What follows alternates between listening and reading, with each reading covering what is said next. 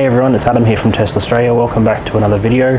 Well, today I wanted to just take you through my Tesla Powerwall 2 installation, as well as solar and also the high power wall connector that I've had recently installed, and how that's currently set to charge my Tesla Model 3 using nothing but the solar output as well as the battery storage. So from the Tesla Powerwall 2's, not reliant on the grid, so basically just using all the energy that we are producing from solar and storing in battery and discharging that into the car to not rely on the grid usage. So I'm going to take you through the setup first, and then we'll jump in the car and we'll have a look at some of the data from the car as well as the Tesla app. So here we are in my garage, and I've got my Tesla Powerwall 2's here that are mounted on my eastern wall of the garage. So again, here's the first Tesla Powerwall 2 here.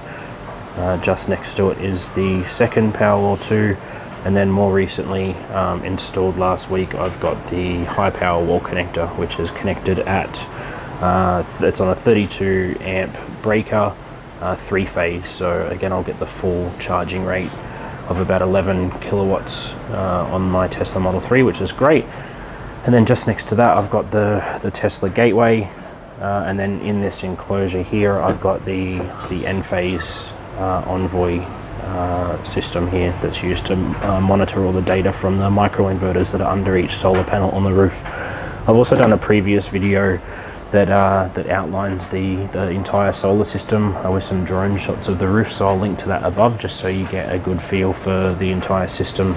So the system is 11.8 kilowatts of Trina Honey panels on 10.3 kilowatts of N-phase microinverters. So I get fairly good output on this system during summer, more than enough excess to be able to feed back enough into the grid to make quite a good profit throughout the summer months, and definitely sort of break even to maybe making a slight profit in the colder months. So again, really impressed with the solar system.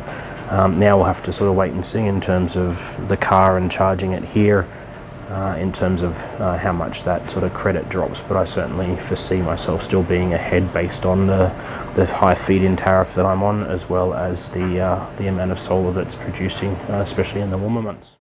Alright, so let's grab the wall charger here and plug it in, and we'll have a look at how we go charging from solar.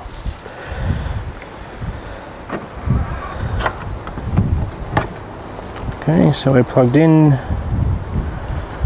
We're blue, and we're charging, so we'll just have a look at the wall connector. Okay, so we can see there we are charging, and if we have a look on the side of the Powerwalls, we'll probably start to see them blinking now, because we will be pulling some power from the Powerwalls as opposed to just solar. So let's jump in the car and have a look at the display. Alright, so we're sitting in the car and we've just plugged in, so we can see here we are charging at 11 kilowatts, 16 amp 3-phase, 248 volts currently.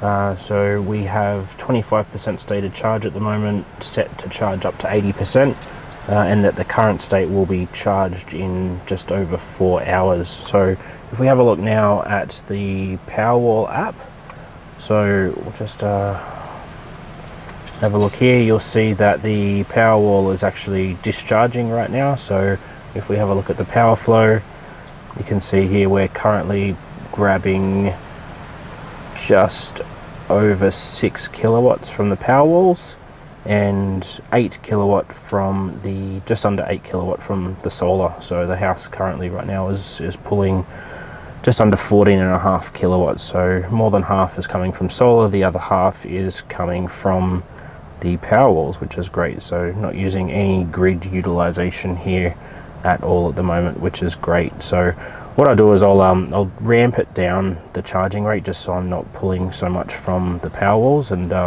we'll have a look at what that shows on the Powerwall app in a second. Okay, so we've ramped it down here to 10 amps here, down from 16 amps. And then if we have a look at the Powerwall app here now, we can see again we're grabbing about 7.5 kilowatts from solar, and the Powerwall is filling in the rest at 2.5 kilowatts here, sending that into the house. So again, basically full charging here completely from the house, nothing from the grid, combination of Powerwall usage as well as usage coming from solar as well. So what I might do is I'm going to step it down again and just see if we can get this going just from solar based off the Tesla app and the time of use settings that I've got currently set. So we've just stepped it down to 8 amps again, so basically half the charging rate here that I can get off my 3-phase system. And now if we have a look at the Powerwall app, we can see that we're using 0 Powerwall right now. So again, 7.8 kilowatts from the solar. The house is now consuming 7.6 kilowatts or 7.5 now, and just that little bit of trickle going to the grid. Obviously the solar now has just dropped a little bit, or the house consumption's just jumped a little, so it's now pulling that from the grid, which today it's quite hazy and smoky here on the Central Coast, so the solar is a little bit sort of fluctuating at the moment. So, but overall a great result. So again, using a mix of solar and Powerwall to charge my Tesla Model 3, which is a great result. As always, thank you very much for watching. I do appreciate you watching as always. Thumbs up if you like this video. Comment below if you'd like me to cover anything more specifically regarding anything solar, anything Tesla, Model 3, and I'll look to cover that on a future video. So as always, thanks so much for watching. Please consider subscribing if you like this content, and I will catch you on the next video. Bye for now.